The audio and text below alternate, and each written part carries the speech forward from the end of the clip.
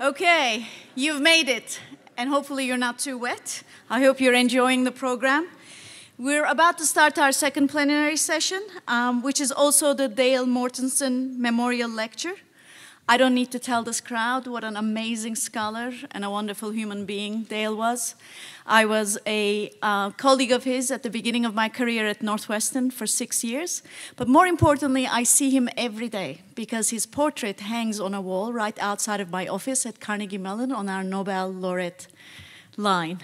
So when I return, I will let him know that his legacy is stronger than ever, given the number of papers Marla and I had to process that were on labor search and matching and wage dynamics. So enjoy the plenary, and I will hand the podium over to Isa Lindenlaub, who will introduce our speaker. Thank you.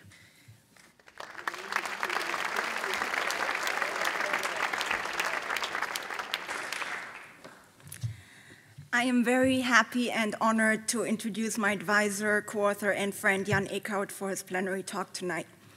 Jan is professor of economics at Pompeu Fabra in Barcelona, which is also where he started his career about 2 decades ago. Between leaving Barcelona and coming back to Barcelona, he spent about 10 years at UPenn, where he was a tenured professor, and for the last 8 years, he split his time between Pompeu and UCL in London. I am actually an unlikely student of Jan. I met him by total coincidence not long after he left UPenn for Barcelona at some lecture series he gave. I wasn't a student at Pompeu at the time, so he had really no obligation towards me, yet he sort of adopted me as his student, and ever since I tremendously benefited from his support and also from his curiosity and enthusiasm for research, and I'm very grateful for that.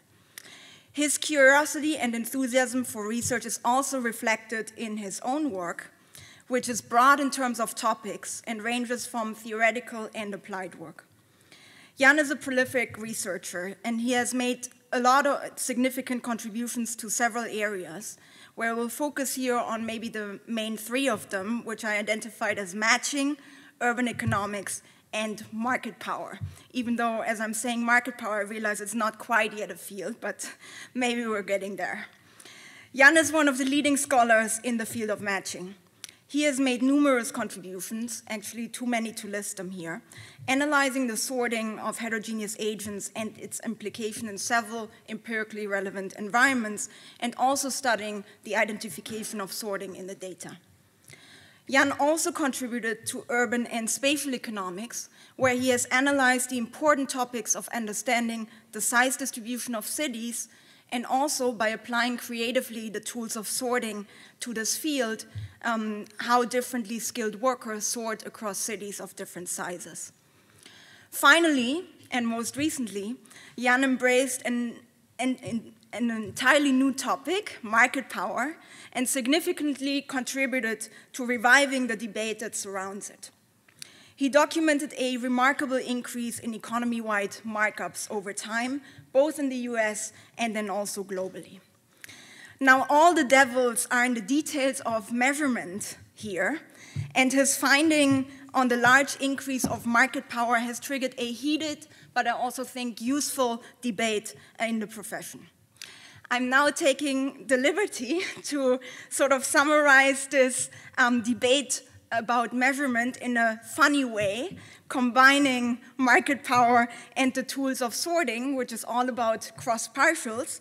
And the question essentially was whether the cross-partial derivative of market power with respect to, say, market concentration and the Jan's measurement methods is positive or not. So Jan and his co-authors have done a lot to convince us that this object is actually 0, and I'm sure we'll hear more about this either in today's talk or in the future. So please join me in welcoming Jan Eeckhout for his plenary talk.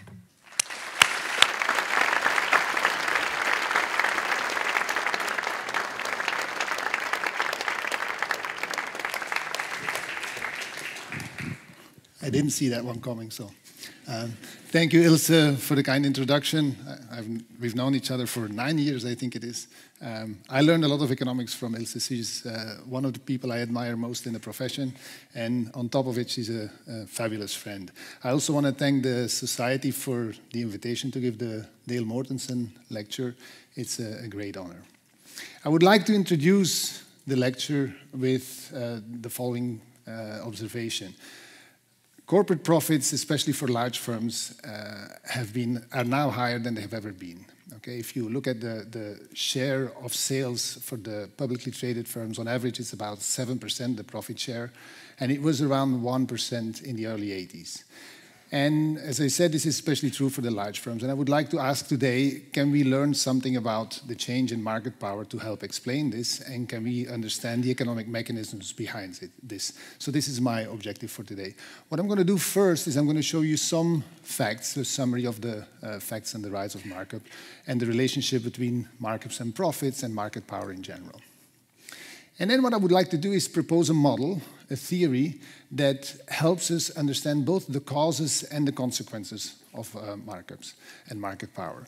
And when I think of the causes, I think of two channels. The first channel is technological. And when I think of technology, I'd like to put the idea of Amazon in your head. And I want to think of the Amazon paradox, as I'm going to call it. And why is it a paradox? Because Amazon is delivering, for example, this pointer at a low price to your doorstep, and we love it for that. But at the same time, the reason why Amazon can do this is because it's so productive, so efficient in setting up a network of delivery and logistics. And that helps Amazon get a large market share, which at the same time drives out competitors.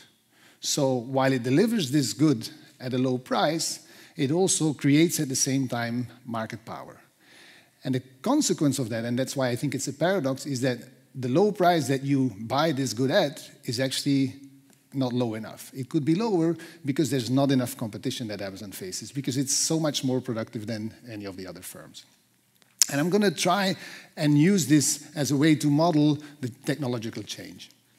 The second channel is market structure, and this is directly the number of competitors that you face. I want you to think there of the company AB InBev. AB InBev is the largest producer and distributor of beer, and it's a company that over time, starting in Europe with Interbrew, has, through mergers and acquisitions, grown. Then they merged with the larger beer producer in Brazil, to become InBev. And then finally, in 2006, they bought Anheuser-Busch, the beer producer here in downtown St. Louis. And then, since then, they've also acquired further Miller, and now they have 35% of world sales in beer. In the United States, they have 65%. In some markets in the world, they have 90%. What that means is you go to a bar, you see 17 options for different beers on tap, but they're all from the same producer. Okay? You have options of choice, but not competition between producers of beer. And this has led to market power, and AB InBev is a different example of how market power arises because of this market structure compared to how Amazon, through organic growth, has generated market power. Now, once we have this in a model, and I'm going to look at a general equilibrium model with oligopolistic markets and basically competitive input markets, we're going to look at what the consequences are of this rise in market power. And for the consequences, I want to really focus on a number of secular trends that we have observed in the data and that many people here have worked on. And the most important one is the decline in business dynamism, the fact that firms turn over labor much slower than they used to. I could say this is something that John Haltiwanger has discovered at least 15 years ago and has been talking about since then. Related to that is also the decline in startups. The second consequence is what I'm going to call wage stagnation, the fact that real wages have been constant, and as a result, wages as a share of GDP have been declining. The third secular trend is the substantial decline in the aggregate labor share. And I'm going to also relate this to the rise in markups. And finally, there's this notion of the rise of superstar firms, reallocation of sales from small, low markup firms to large, high markup firms. Now, of course, causes and consequences in a general equilibrium model are determined simultaneously. I'm just separating the causes because these are levers that we're going to be able to push or pull, if you want, depending on what changes in the model, and we're going to quantify that model. Now, I should say this is all based on joint work, and in fact, I'm going to talk about several papers here. I'm going to give an overview of the literature with Jan, Simon, Hector, and Gabriel, and we've had the collaboration of students at the UPF, Shabdeep Way, and Asim. Without them, there would have been nothing here. So let me start with the facts. As I said, my first objective is to give you a brief overview of the facts. The first thing I want to say is, with Jan de Lucker, we started to use a cost-based method, which is based on a method by Bob Hall from 1988, and it allows us to basically, with less data requirements, derive markups for individual firms. And we have an individual firm markup just defined in the standard way, the price over the marginal cost. And this gives us, therefore, a distribution of the sample of firms that we have in our data. We're going to do this for publicly traded firms because of data availability. And this is going to be an important caveat of what I say here today. Most of the facts I'm showing is only for publicly traded firms. The advantage is that we have a broad cross-section of, for different sectors and also a long time series from 1955 to 2016.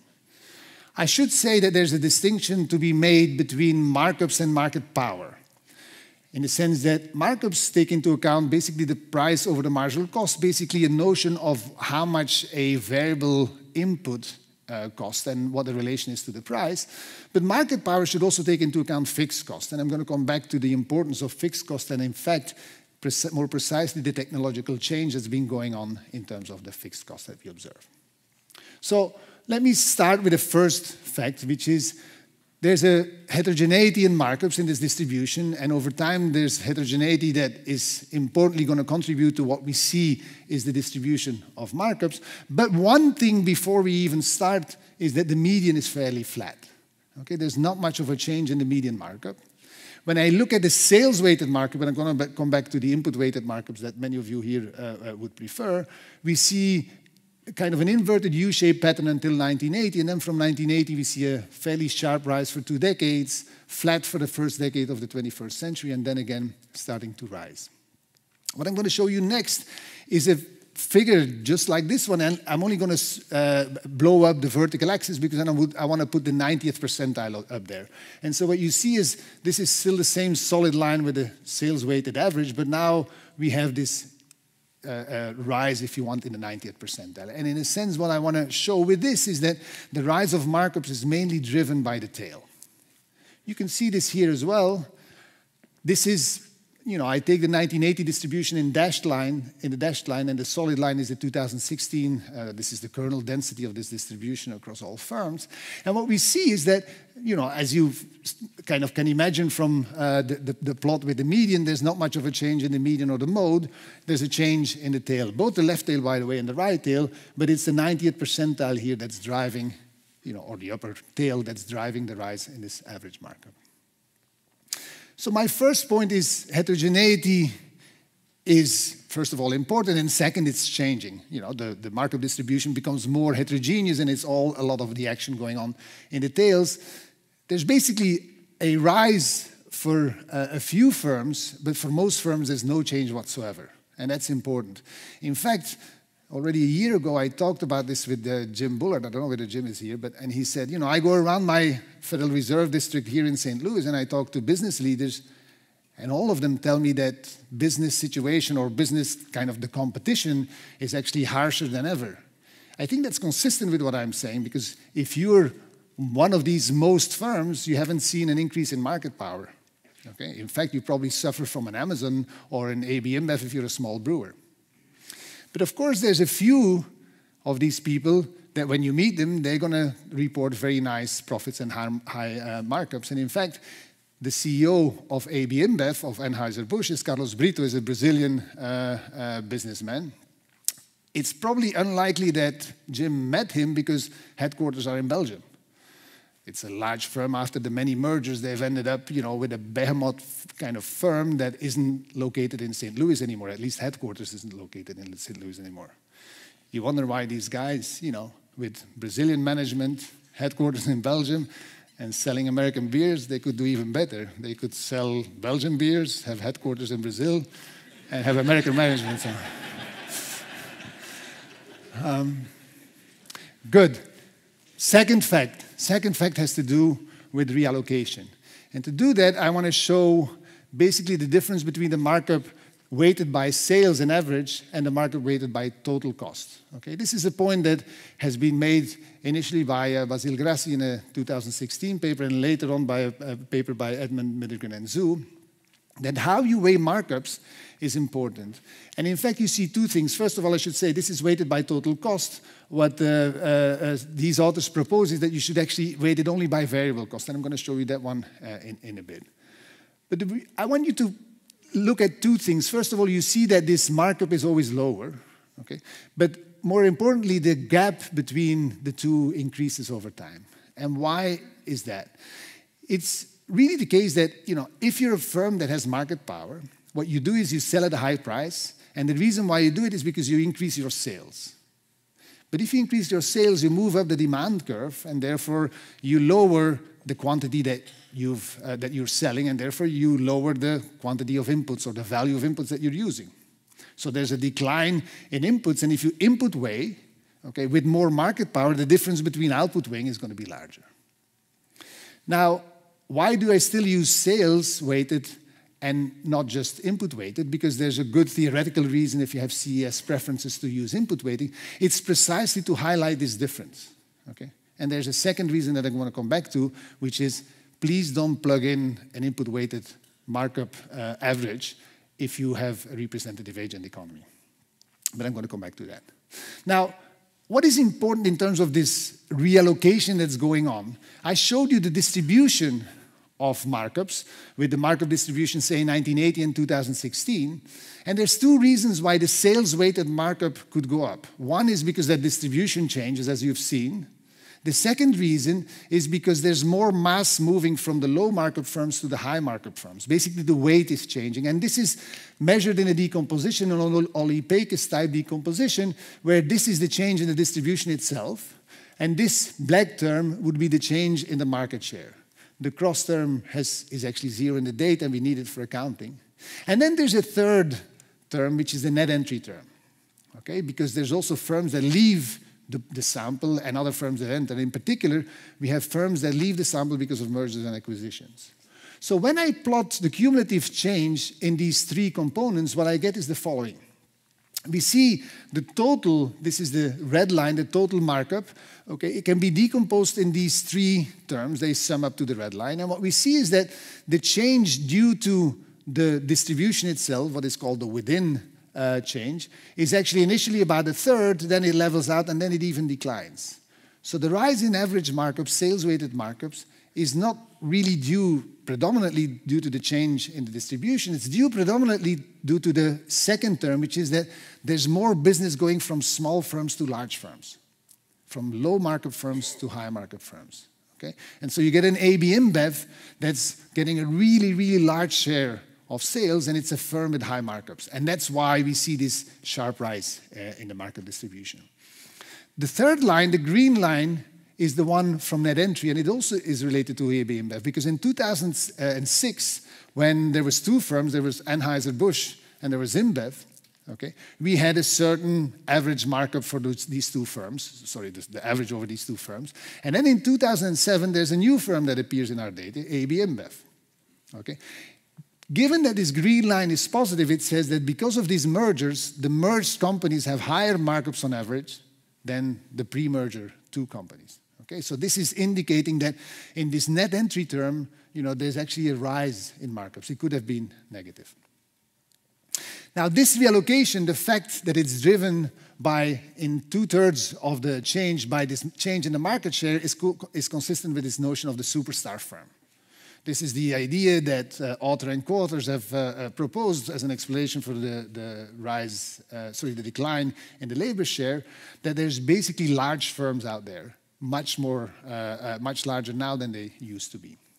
What we add to that is, in addition, of course, these are the firms with the high markups.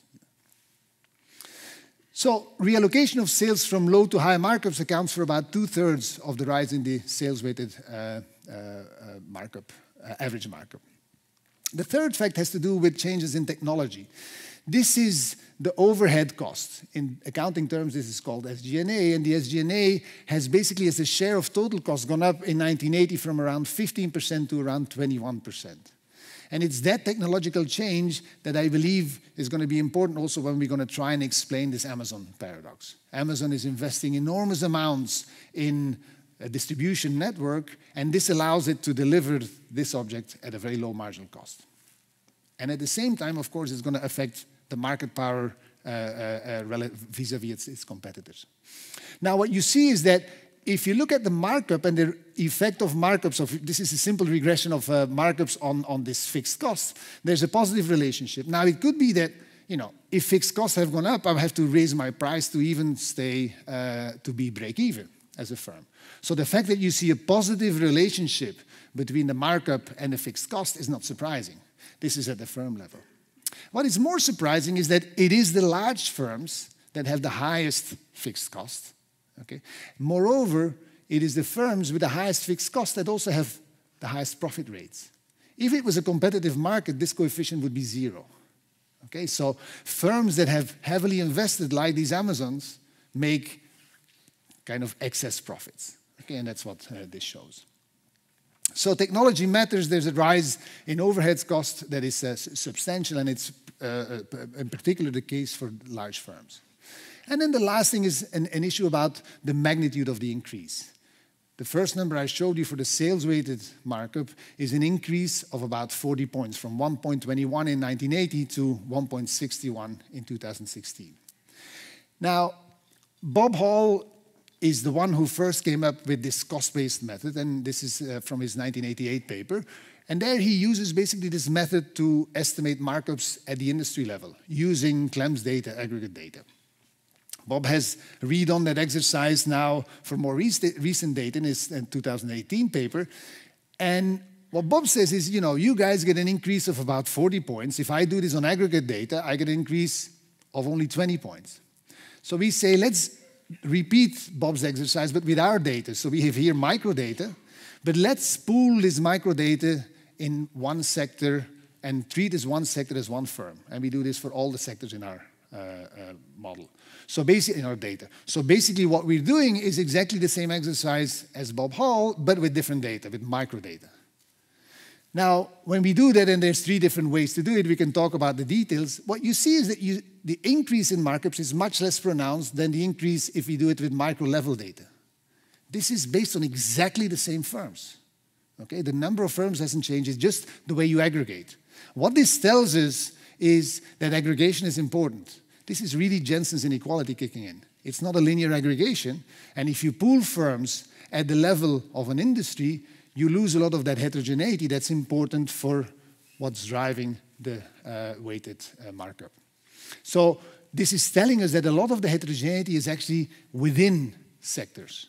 Okay? And when we do decompositions of these markups, we see that it's also the case within sector. The other kind of difference is that we get a 40-point increase in this markup, but if you look at the profit rate is only increasing from about 0 or 1% to 7 or 8%. How can you square this? How can you square an increase of 40 points with an increase of 7% percentage points, one being the markup, the other one being the profit rate?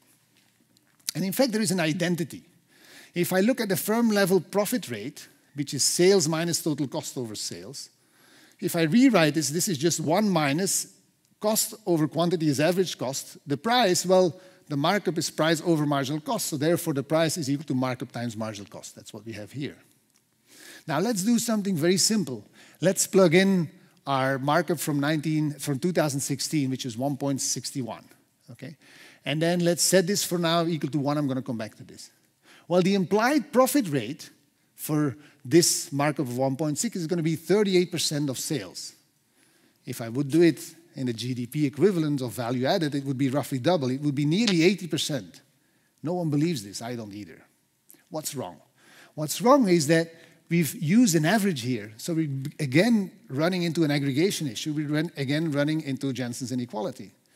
what happens is that, if you put individual level markups here and then properly aggregate sum over all these realizations with the proper weight, then you're going to actually get a very different outcome than plugging in an average.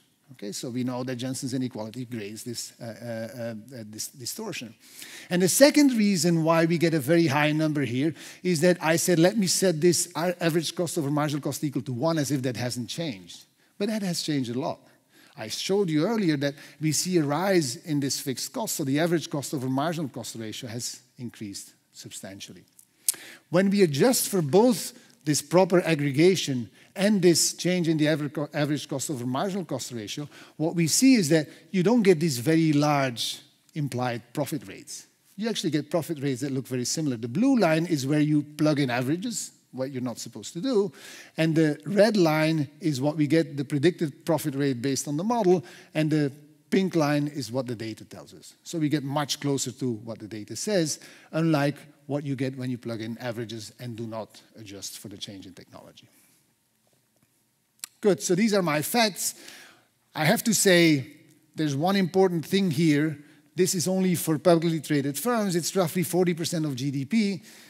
But there could be a lot of selection here. Publicly traded firms are very different from non-publicly traded firms, and that by itself could create a lot of selection. Moreover, it seems to be an issue of large firms with superstar firms, so we have to worry about the fact that publicly traded firms are typically larger.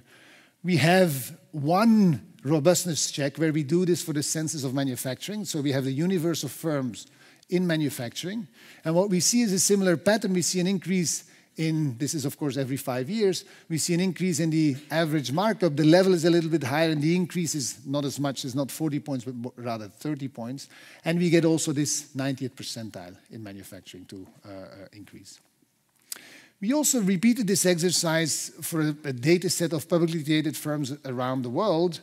So this is something similar like to the publicly traded firms in the US, but just a data set for 134 countries with 70,000 firms. We thought this must be a pattern that's only in the US. People have talked about the Borg doctrine, changes in antitrust enforcement, and we thought maybe this is just something for the US.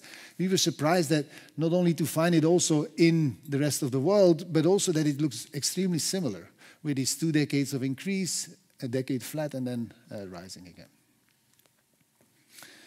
Okay, so if these are the facts, let's now think about a model that allows us to think about the causes and the consequences of market power. So what I'm going to do is I'm going to have a general equilibrium model of market power, and we're going to really build on Atkinson-Bernstein. What we're going to add to this is one, that there's going to be overhead. There's going to be, on top of that, productivity shocks. So we're going to have basically changes in the productivity of firms, and there's going to be heterogeneity in the productivity. And we're going to have an endogenous market structure because firms are going to decide or not to enter in a market. And we're going to have general equilibrium in the input markets. So the input markets are going to be competitive. The output markets are going to be oligopolistic. But on the input market, now we're going to have a general equilibrium effect in terms of the pricing. And this is going to affect wages. So what is the basic setup? We have J sectors. When we simulate the economy, it's going to be 20,000. We want there to be many sectors. And in each sector, there's going to be a number of potential entrants. This is a kind of a modeling technique that Steve Barry has introduced when he analyzed the airline market. And it's a way to think of this notion that the market structure is going to be endogenous. So how do you do that? If firms are heterogeneous, then you cannot have a competitive fringe. So basically, because otherwise, there would be enough firms to enter so that you always have the top realization. So by setting a fixed number of firms who potentially compete, they may or may not, depending on the realization of their productivity, you basically control the competitiveness of that market. And we're going to use that here as well. And so then we see a number of actual firms entering compared to the ones that potentially could have entered.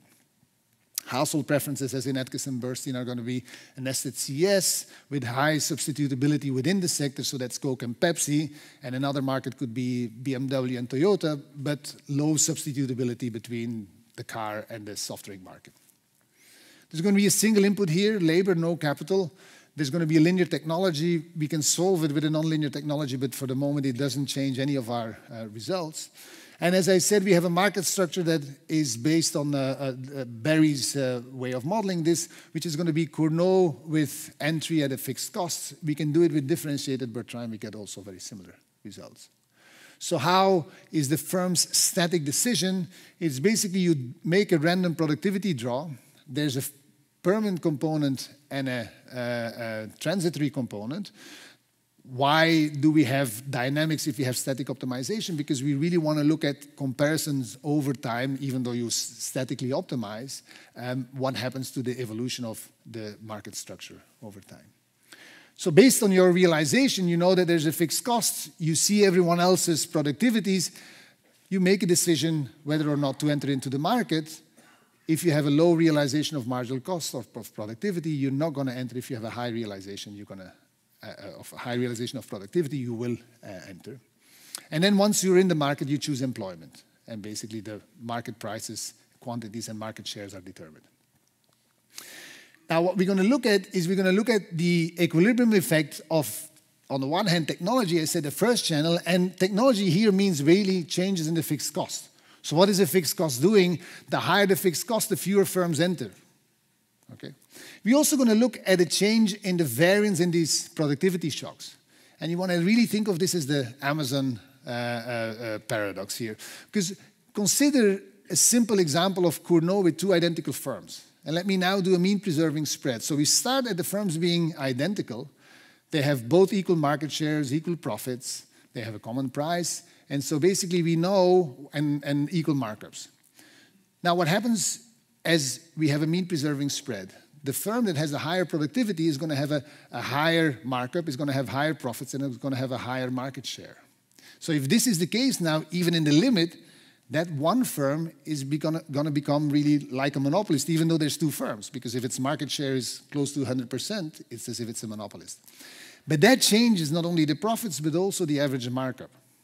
Okay, so by changing the distribution of shocks, you change the markups. And notice there's actually a positive selection effect here, because by doing this mean preserving spread, you produce more by this high productivity firm, Amazon again.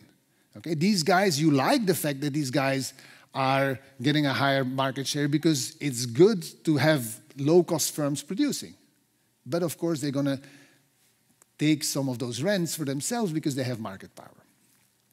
The second effect is going to be the equilibrium effect of this market structure parameter, the number of potential entrants. As I change the number of potential entrants, I'm going to have eventually less or more competition, depending on how many firms get a chance to make a draw, or have an opportunity to make a draw of this productivity. So this is your AB-InBev situation.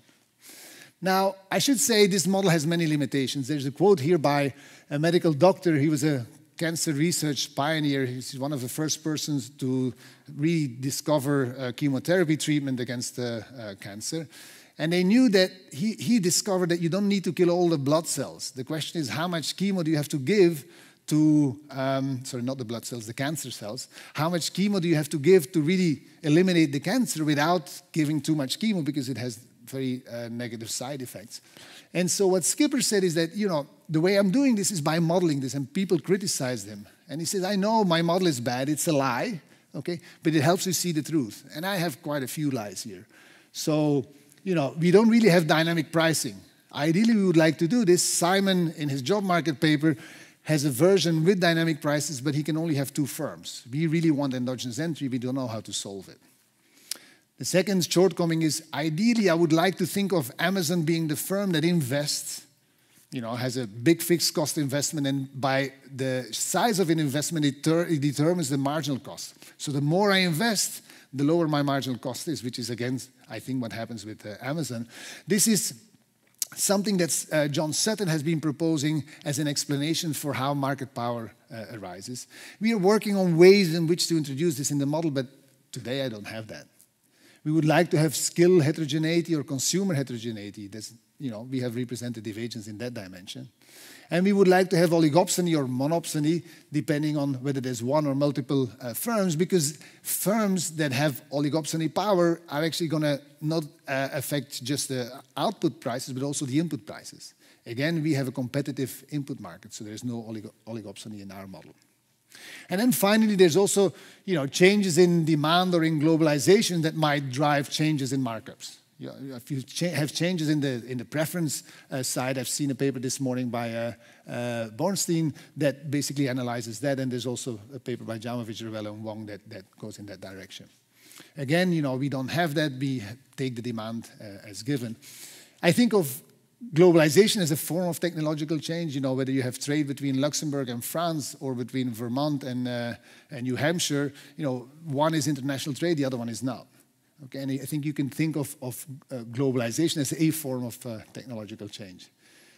In fact, to come back to the merger between Anheuser-Busch and InBev, I heard a story that when the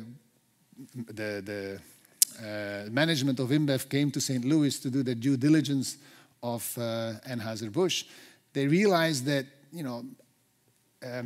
the beers that they were selling here, that the Budweiser they were selling was only for the North American market. And what has happened basically in the beer market is that beers now are global brands. And InBev said, what we're going to do is we're going to take Budweiser to Shanghai and to Buenos Aires, which wasn't there in 2006. The only thing they were worried about is, did Anheuser-Busch think of it themselves to do that? And after a week here, they realized that they didn't, because none of the executives of Anheuser-Busch had actually a passport, so there was no chance that these guys were traveling. Good. We quantify that model, okay? How do we do it? We just try to match as few moments as possible. Now, since I've stressed so much that what is changing in the distribution of markups is the distribution, not just, an average, we match two moments, which is the average markup and the 75th percentile. We've also done it with the 90th percentile. We can also target the gross profit rate, the share of labor that's being used for production of overhead, and the reallocation rate. Again, this is one of my macro consequences, but we really believe that this is the integral part of what is driving the labor market connection with markups. Now, if you compare the estimates for 1980 and 2016, what we see is that there's a huge drop in the potential entrants. Okay, so there's an important role for the decline in the competitiveness. Okay, and you can think of this as an AB InBev situation. There's now basically 2 or 3 brewers in the world, and there was many more 3-4 decades ago. But we also see substantial changes in the estimates of the fixed cost. Okay, we see a more than 4-fold increase in the fixed cost. We do see changes in the productivity, the productivity process, but it's kind of offsetting each other in the sense that the transitory process is becoming a bit more volatile, but the permanent process is becoming less, and so therefore it doesn't have much of a kind of aggregate effect. But the important thing to look at here is that if you look at the number of entrants, on average, we have 9 in 1980. So, of course, the realization is stochastic because the productivities are stochastic and there's endogenous entry. But on average, there's 9 firms in 1980 in each of these markets. By 2016, our model wants there only to be 3 entrants on average. And so the question is, what happens to welfare? Notice that welfare could have gone up or down because we have this positive selection effect that even if markups go up, it could be that you produce more with high productivity firms now, okay? And this could be the positive effect of having an Amazon. We find that the welfare effect is negative, okay? And it's fairly substantial. Now, how can we decompose that welfare effect? There's a fundamental trade-off here between basically 4 different forces. We're going to decompose this average welfare change that the welfare change that you see here basically in log differences. And the first negative effect is that if you have average markups going up, what's happening is that you basically generate deadweight loss. So basically with higher prices, that generates deadweight loss, and this is going to have an unambiguous negative effect on welfare. Second, there is this reallocation that I was mentioning, that if you have, say, more productive firms, you move sales, you reallocate sales from low productivity to high productivity firms. That has a positive effect on welfare because I'm producing with Amazon. Amazon is a high productivity firm, so this is going to generate surplus. Okay, that's a positive effect. Selection, if I change, for example, the fixed cost, the higher the fixed cost, the better the type of firms have to be in order to enter. So this is a positive selection effect. Now, of course, the higher the profits for a given fixed cost, the worse the firms are going to be that enter, because anyone can afford to enter. So you're going to have either a positive or a negative effect depending on whether it's the profits that go up or the fixed cost. And then finally also notice that we have endogenous labor supply. And as there's an effect on the labor force, this is going to be through the general equilibrium effect on labor supply. When we do this decomposition for our estimated economy between 1980 and 2016, so this is in log differences, we get a change in the welfare of minus 13 log points. Okay? And that can be decomposed in an effect, a large effect from the change in the average markups. So basically, deadweight loss is enormous, okay? Because of course we see a large increase in these markups. But there is a positive effect from reallocation. So we get this positive effect, productivity effect from Amazon. Amazon generates really surplus or positive welfare because it is so efficient. Okay? But of course, Amazon is also extracting some of these rents. So Amazon is also here. It's not only AB InBev, also Amazon has higher markups. And then selection is a small negative effect. As I said, it's ambiguous. The negative effect seems to dominate. And we get also a negative effect from the change in the labor supply, that basically the households work less than they used to. And this is the decomposition that we get for the different components from the change in the technology. Now, let me just give you a quick kind of idea of the mechanics of the model. I'm going to do a comparative static by changing the fixed cost. And if I change the fixed cost, the higher the fixed cost, the higher the average markup is in the 75th percentile. The blue dot is what basically the economy is in 1980, and as I increase the fixed cost, I'm going to see a higher markup. I'm also going to see a higher reallocation rate of labor. What does that mean? Well, if the fixed cost is higher, there's going to be more firms that enter and exit the market, and therefore these firms are going to have a lot of reallocation of labor. Okay? This is not what we see in the data, by the way. In the data, we see declining labor dynamism, so this is not going to help us explain this.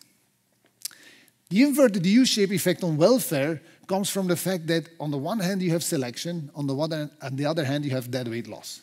As I increase the fixed cost, better firms enter, you have relocation to these better firms, but they extract rents from you. Okay? And that's why we get an inverted U-shape effect, and the effect on wages is basically following the effect of welfare. We can do the same thing with the change in the market structure. It looks very similar here. The non-monotonicity kicks in much later, but the important thing is that if I have fewer firms, what happens is I have less reallocation of labor. And I'm going to show you why that is. This is how I come to these macroeconomic consequences. The macroeconomic consequences are now basically in this economy, what are the equilibrium outcomes of this economy basically in the labor market. And the first one has to do with the decline in labor dynamism. Let me give you an explanation or an attempt to explain what exactly is going on in terms of the dynamism. If I have a firm that's competitively pricing, so basically it's pricing along the demand curve, then if it has shocks to its costs, basically its productivity, what happens is as it moves between these productivity levels, it passes everything on to the customer because it's in a competitive market. And basically the price is going to reflect the marginal cost. And what do I see in terms of the change in the inputs? The inputs vary along the demand curve. What happens to a firm that has market power? A firm that has market power basically has a residual demand curve that's much steeper, okay, and that's interior. So that residual demand curve is basically going to give rise to, well, a different adjustment process. The same shocks are going to lead to less pass-through in terms of the prices, but more importantly for us, it also has less pass-through in terms of the inputs, right? Because you price along this steep residual demand curve. And so what we see is for the same shocks, when I'm in a competitive market, I adjust my inputs a lot. When I'm in a market with market power, a firm that basically has market power, it adjusts its inputs much less. Now, given that there's going to be more firms that are facing a market with market power, we're going to see this in the aggregate.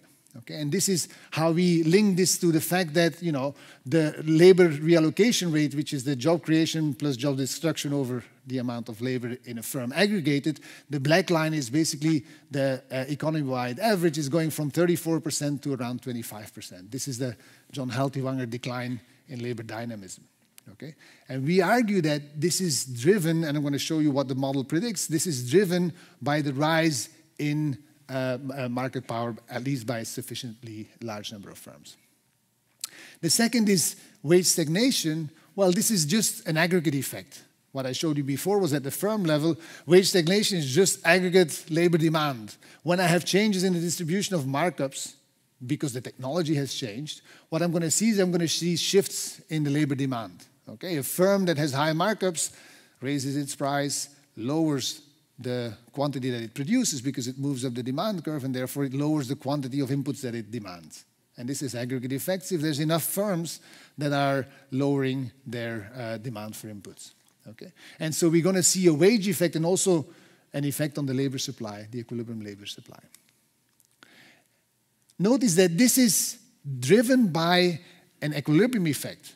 Okay? Markets for inputs are competitive. It's just the general equilibrium effect through the fact that output markets are not competitive. Okay? It's not driven by oligopsony power. It's not, you know, a large firm coming to town and say, we basically extract rents from the workers. The markets are competitive in the inputs, but it has a general equilibrium effect. And then the third macro implication is the decline in the labor share. So the average has gone down from 65% to 58% as a share of GDP. There's a lot of literature proposing explanations, and one of the explanations that we would like to add to this is to say, look at what happens at the firm level. Okay? I haven't told you exactly how we derive markups, but it's basically from the first order condition of the firm's cost minimization decision. Okay? And if you can do that for any variable input, and let's say labor is a variable input, then this would be a rewriting of the first order condition. You can write the labor share of sales as the elasticity of labor, the output elasticity of labor divided by the markup of the firm. Okay, this is going a bit fast, but it's just 3 lines of algebra from the first order condition. What this says is, in fact, we estimate that the elasticity is fairly constant over from 1955 to 2016, but we see that for firms that there is a rise in their markups, that they should have a lower labor share. Why? For the same reason. They demand less inputs because they have higher prices, so they move up their demand for the good that they sell, and as a result, they need to produce less. Therefore, higher sales, less inputs, this thing is going to go down. Now, this is at the individual firm level, okay? And if you look at the regression of the labor share on markups at the individual firm level, we see that this is consistently negative. That is, firms with higher markups are going to have a lower labor share. Now, if I tell you that in the economy the distribution of markups has changed, then you are not going to be surprised that if I'm going to aggregate this, there's enough firms that see an increase in their markups, that this is going to lead to an increase in the aggregate labor share. Sorry, a decrease in the aggregate labor share because there's enough firms for which the individual labor share has decreased. Here are the non-targeted moments from the estimation that we have proposed. So basically, we're not targeting wages, the amount of employment and labor share or the startup rate. And what we see is we kind of not exactly, but we are doing pretty well, I believe, in terms of matching these non-targeted moments. So we see that the model, as in the data, predicts a decline in the real wage. We predict a decline in the labor force participation and also in the labor share, and also in the startup rate, which we measure basically by firms deciding or not to enter into this market. And you can imagine that with this change in the technology, the startup rate is going to decline because we have seen an increase in the fixed cost and we have seen a decline in the market structure. Now you could say there's alternative models and, you know, we propose one. Maybe you want a model with identical firms rather than have firm heterogeneity. But I don't think it's going to capture one important thing that we see here in the data, which is this huge reallocation. Okay, what we see in the data, this 2/3 of the rise in the sales-weighted markup is coming from reallocation from low markup firms to high markup firms. If you have a representative firm model, you cannot capture that. You could have a model with dynamic adjustment costs.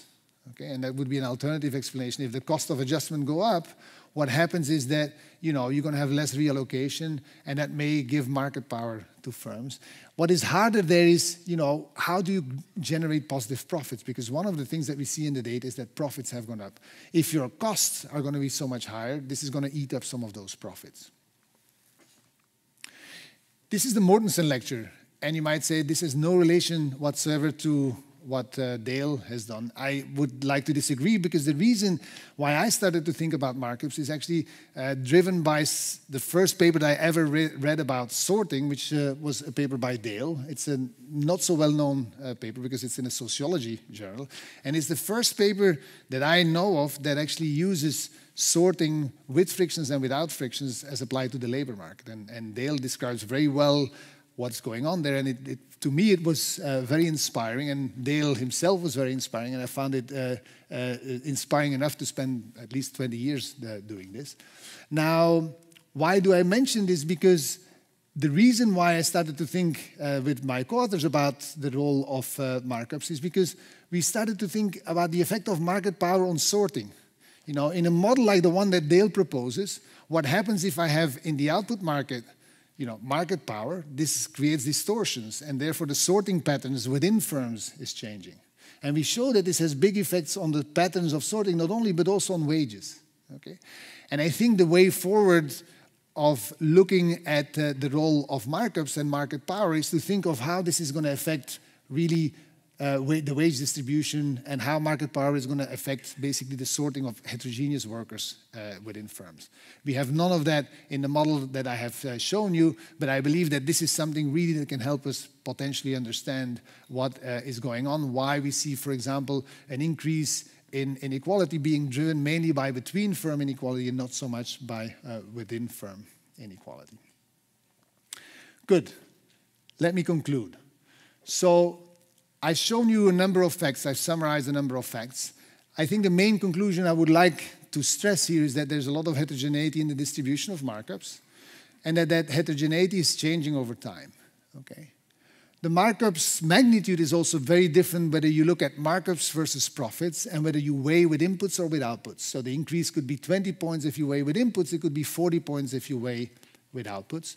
And the profit rate showing a 7 or 8 percentage point increase looks very different. And I've seen many people say, how can these things be reconciled? I hope I've been able to convince you that there's a direct relationship between this profit rate increase and the markup increase. When we think about explaining what's going on, what are the causes, we need basically both, when we estimate this model, the technology to be changing, in particular the fixed cost. And we also need the market structure to change. The fixed cost is important because we need to get enough market dispersion through the change in the fixed cost. And we need the market structure because otherwise we don't get a decline in the labor reallocation. Okay, so if this is something that we think is importantly going on in the labor market, we really need these two things to be at work at the same time. So I think there's both a little bit of the Amazon paradox going on and the AB InBev mergers waves that are generating market power. The net effect gives us a welfare loss. Okay? Ex ante, it could have been a welfare gain because there's selection and there's reallocation that could have positive effects on welfare, but we find when we estimate this that the welfare effect is negative and quite substantial. Now the consequences, I argue that within this general equilibrium framework, there's a number of secular trends that basically allow us to understand these trends as a result of this change in this technology and this market structure. And I told you, we find that we have a decline in this business dynamism, which is really driven by the change in the pass-through, that we have incomplete pass-through. If firms are more competitive, they basically pass on shocks to a lesser extent than if they're less competitive than if they're more competitive.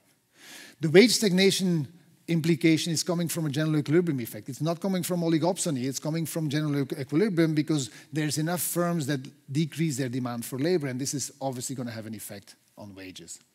The labor share decline is an immediate consequence of the first order condition in our model, that firms with higher markups are going to have basically lower labor shares.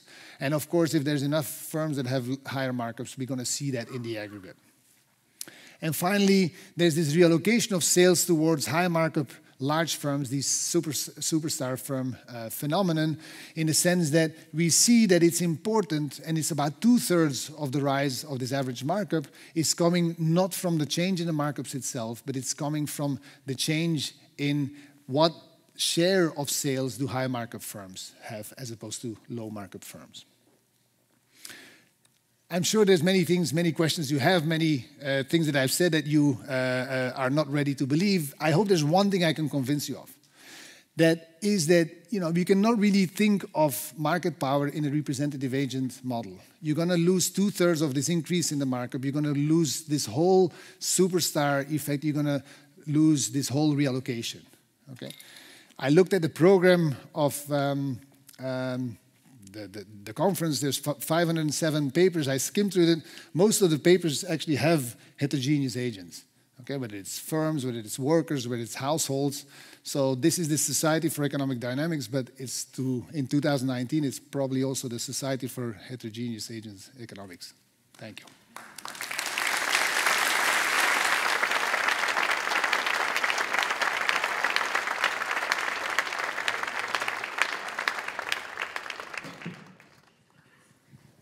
So we have time for a few questions for Jan.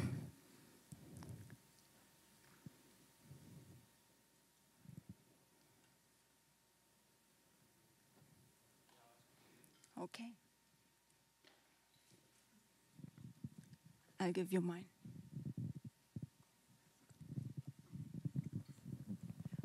So one thing I didn't hear you talk at all about is risk. And if I thought about why do I think a firm might set a price that's higher than our cost, I'd think, well, starting a new product line is uncertain. I don't know what the revenues will be. And if I don't think I'm going to get some margin, I'm not going to get any return for risk. So I guess my question is, do we think that market power is necessarily not competitive, or do we think that it might be return for risk taking? I think it's a very good point, and it's something that we haven't really worked enough on to nail that. We've thought a little bit about it. We've leaned a little bit on the results that Haltewanger has been proposing, is that they, at least in the volatility of TFPR, that hasn't gone up much. What they see is that the response, in terms of the inputs, that's why they see the decline in business dynamism, has declined. Now, of course, is TFPR a good measure of risk? Because it's a capital investment, and that's why I say we haven't really done the work. It's an open question. It could be that it's just an enormous rise in risk, and that is, leads firms to demand for a higher, basically, return by setting higher prices. Now, it must be enormous, because we see basically the profit rates going up 7-fold or 8-fold as a share of sales. So it's going to have to be an enormous rise in profits, and at least if you believe that TFPR volatility is some measure of risk, you may disagree, and I'm not sure that it is a good measure, that hasn't gone up. So we would have to find really, has that risk substantially increased? But I think it's a very good question. I just want to point out, it could also be a change in the price of risk. Sure.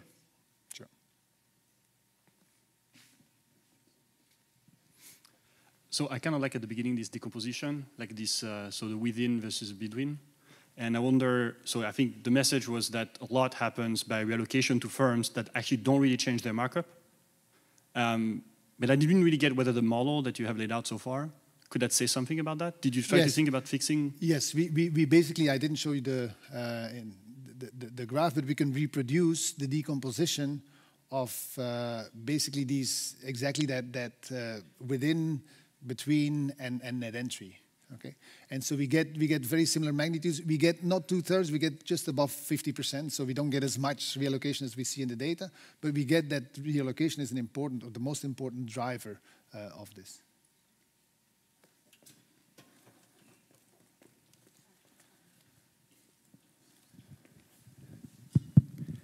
So can you explain again? Kind of you have this composition with welfare. I guess when you compare the two. So you have kind of two, let's say 2 years, two times. And then you have kind of different effects. One was markup. The other one was, I think you call it reallocation. Reallocation. Let's say forget about the one that is kind of zero. And then there is L. And so in particular, these are things that I didn't understand. You didn't really have time to explain it, but anyway, if you could explain it. Imagine like, so if labor supply will be exogenously fixed, then one thing that any change will do is that just you mess up the allocation across goods. Yes. Some goods, beer is too expensive, and Coke, good for me, is kind of cheap. But that's really nothing to do with labor supply. So then there's something about, there's that effect. The other effect is that somehow by messing up with the allocation, the ideal price index is kind of worse, and then this has an effect on kind of real wages, and that's why that seems to be different from the logic you're saying about demand, so if you could explain it. And the other thing is that if you have a higher cost, which is a higher fee, how can this could be good? I understand that, it changes who enters and who doesn't, but it's sort of like a lower, at a very basic level, it's a worse technology. So if you could explain, I mean, you didn't have time to set up the model, but maybe you could set it up and explain this, what do you mean by this? Okay, I'll try. So, I mean, clearly, if you have inelastic labor supply, you're not going to have the effect of labor. Okay. The way we do it here, the labor supply is we calibrate it to what people find as a kind of a review article by SED, but it's mainly the paper by Blundell and co-authors. We have an elasticity of 25%, and that's what's giving us the change in labor supply. The effect on wages is big that we get, the equilibrium effect. And the reason why the equilibrium effect is so big is because there's basically a huge change in the demand for labor. Okay, so that's why we get that 10%, a 0.10 log points decrease due to the labor. The reallocation is the one you say, well, the fixed costs go up. How can this be good? There's a trade-off.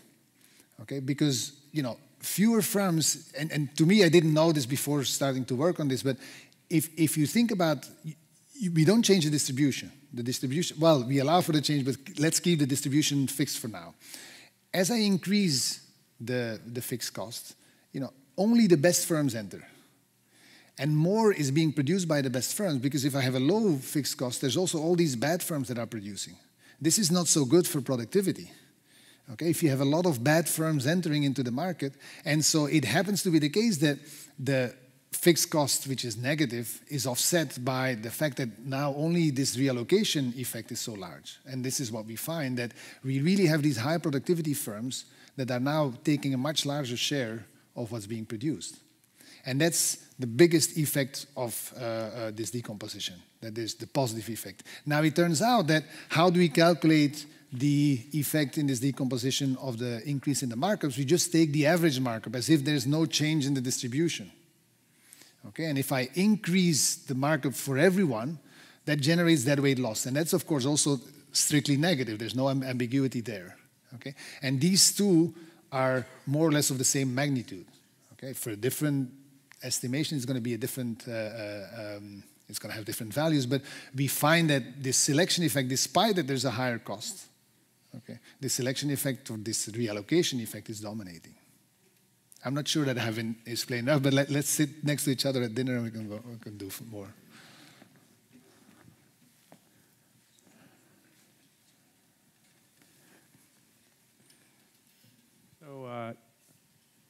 So I think that you showed in your graph that you had like a 25% decline in the real wage, and you said this was matching the data.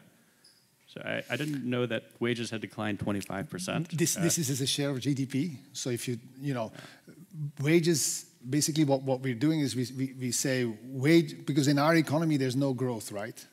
And so between 1980 and 2016, we've had growth of, I think it's 80%. I'm just saying from the top of my head. And so it's basically as a result of the fact that, real wages have basically stagnated, but GDP has gone up. So relative to productivity, you mean? Yes. Yeah, okay. So, and then my second question is, I would think that there would be, similar to an effect on the labor supply, there would be effects through lower capital, in the sense that there's an additional wedge between now, the marginal product of capital and the rental rate. And would that affect welfare? I mean, we don't have capital here, and there's not much I can say about it because we don't have it in the model. The only thing that's getting a little bit close if you want, you don't have to want to, but then it's a little bit close to capital is this fixed cost. You could interpret this as some notion of capital, but not like you're saying, you know, ideally we would like to have a model with both capital and labor, and we would like to basically analyze the same effect that we have on labor that is happening on capital. I'm sympathetic with you that this should have a similar effect, but again, it's not in the model. So. Up there.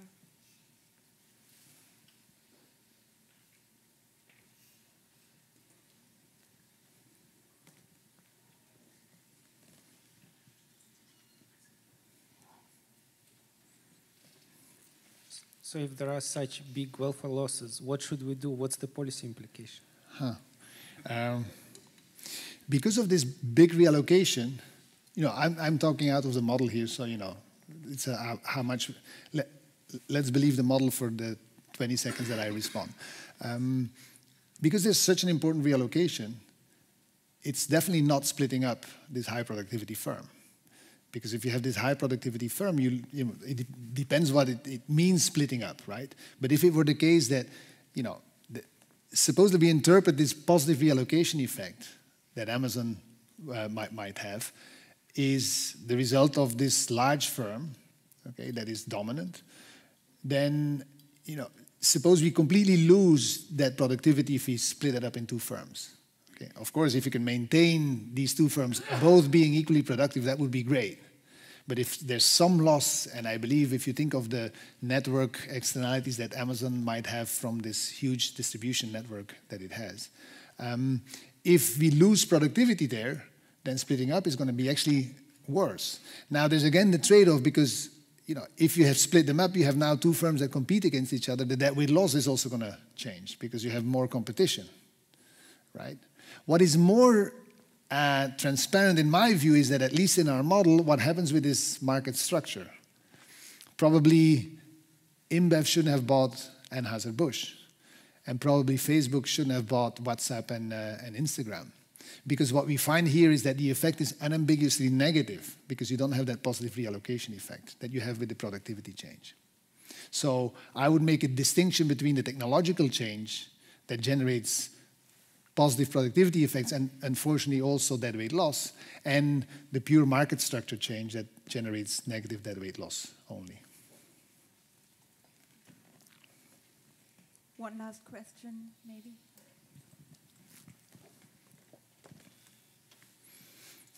Great lecture, I really enjoyed it. Quick question on, you had a bunch of facts to test, but one thing was missing was stock markets or financial markets. So I think Emmanuel is giving the plenary tomorrow, has some work is showing that if markup went up really that much, you should see stock market booming way more than it is now. So do you have any thoughts on that? Yes, I mean, I haven't shown you this. We look at that. The way we look at this is we look at the stock market valuation as a share of sales because we want to normalize this. If I would take the S&P 500, because these firms have become bigger, the S&P 500 value becomes bigger because it's 500 firms. It's not normalized to sales or something like that. So when we, I mean, of course, the S&P 500 has gone up proportionally to the increase in markups. If you actually look at the evolution of the S&P 500 before 1980, it's much less, it's increasing much less than it is after 1980. But mainly doing this as a share of sales, we see a very strong correlation. Okay, and it's, I think, as you would expect, because if your profits go up, your dividend goes up, and what is the market value? It's basically mainly a discounted stream of dividends, risk, and many other things, but the discounted stream of dividends is going to be an important. And we find that this is, this is an important positive correlation between these two. Okay, please join me in thanking Jan for his interesting lecture. Thank you.